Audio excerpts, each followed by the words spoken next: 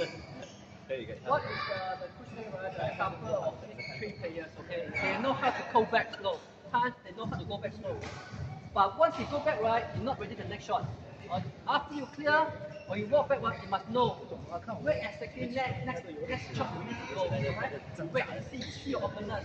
Then ready for the next shot. But they come back, they only wait. Shooter come, then only he move. That's too slow.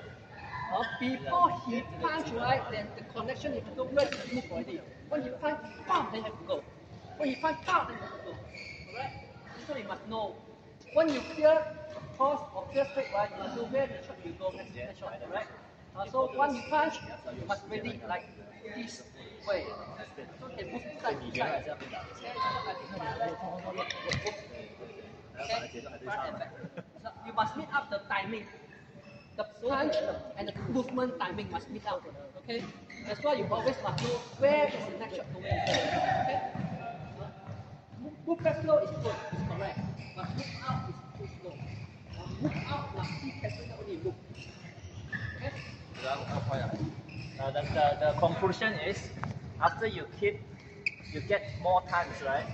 So you have time, you must know what you need to do. That's the thing.